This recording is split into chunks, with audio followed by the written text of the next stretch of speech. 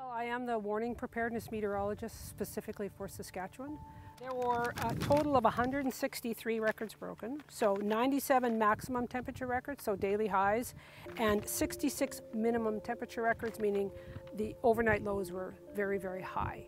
Well, what's important when we talk about records is that you have a consistent number of observations from a place. So we've had observations, near the airport since about 1900. It's just a lot of equipment with plugs in it and stuff like that, and it's very specialized and it's very expensive. The standard height is the 2 meters because that's mostly where most people live.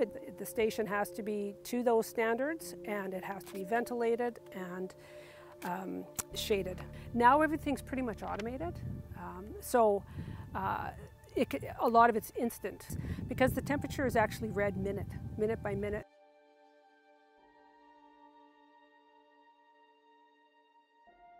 Since 1937, that record held. And then 3 days in a row, it was broken. We now have a new temperature record that's almost 5 degrees warmer. And that's scary. It's interesting, but it's scary. That's when you look at sort of how maximum and minimum temperatures go and how the records go, there's noise. And that temperature reading went whoop, way above anything that we've ever seen before. Then we see the forest burning down, then we see people evacuating, then we see the air quality decrease, then we see the farmers struggling with their crops. That's the story, what's happening now, and what are these records telling us?